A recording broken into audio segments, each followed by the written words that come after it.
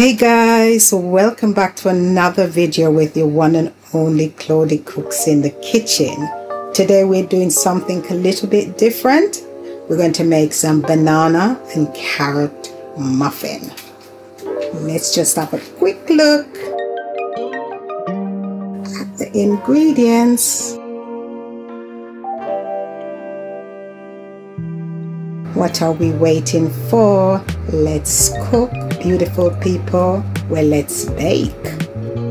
Let us start by mashing 3 bananas. You can use 2, but I had 3, so I'm using 3. So let's mash those up. I think that's nicely mashed. Let's add the carrots. I'm using 1 cup, and that was about 3 medium-sized carrots. Right, I'm adding a 1/4 cup of melted butter. You can use oil, and this butter is unsalted. I'm using 1/4 cup of Greek natural yogurt, and to that 2 large beaten eggs, 1 teaspoon of vanilla extract. You can use sugar here. I'm using maple syrup, and I'm using about 1/2 cup of good quality maple syrup. Let's combine.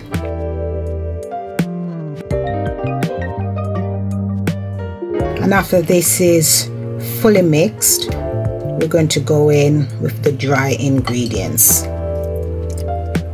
I think we're good here. Time to add the flour.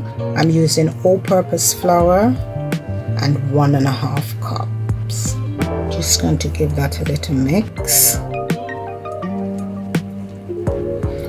We're adding 1 teaspoon each of baking powder and baking soda.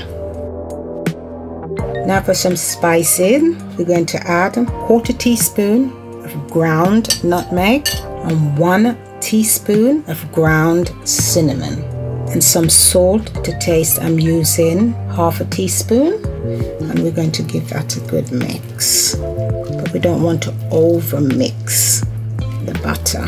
Just going to gently fold it in.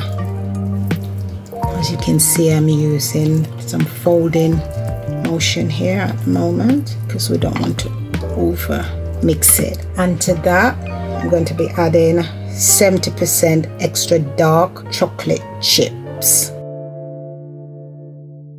Right, I'm just looking for something a little bit different. My cupcakes, and I'm going to add some marshmallows to that as well.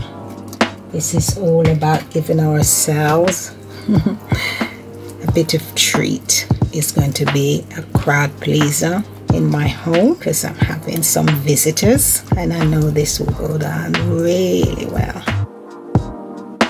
Okay, I'm already preheating the oven at 350 Fahrenheit, and that is about 176 degrees Celsius. And I've already lined the muffin tray, so let's get them in the muffin tray.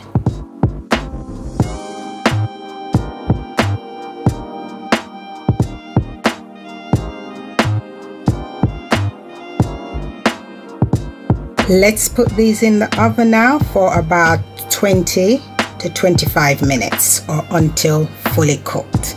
See you then. This is after 18 minutes. They are fully cooked. So I'm going to let them cool, and then once they're cool, I will just do the display.